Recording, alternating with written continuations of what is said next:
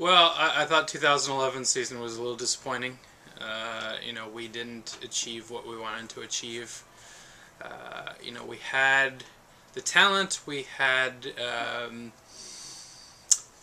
a lot of things going for us, but for some reason it just didn't quite click. And I think you have some seasons where things go amazingly, and you have some seasons where things just don't quite ever get going the right way. And I think we had one of those. Well, I think when we all started together 4 years ago, this program was, certainly at a tipping point and could have gone either way. And I think they were the right group at the right time to help that progress along. They really bought into what we were trying to do. They were energetic, they were passionate in a program that lacked energy and passion. So I believe that our seniors, when they were freshmen, they got a lot of experience right away, and they really helped form the foundation of this program for the future. I think Megan Mywald was fantastic all year.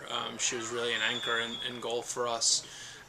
Even in times when we weren't playing well, she kept us in games that maybe we didn't win, but she really gave us chances and was consistent and fantastic all year. I'm very proud of her. I wish we had her for another 2 years, quite frankly. I thought Lauren Sanchez, probably should have gotten first team all conference. It's a shame, but because I really think she was the heart and soul of our program over the past 2 years, and achieved a level of consistency that I don't think anybody else in our program has. On a day in and day out basis, she came to play and really brought her A game.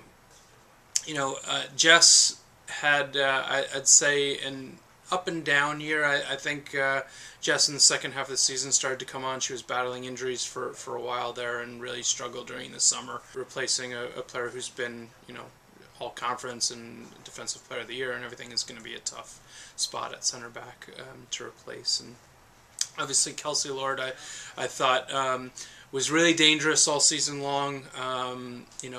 Created a lot of opportunities. Obviously, we're excited to have her back for another season. I think her senior campaign will be very strong, and I think she'll bounce back and finish really well for us.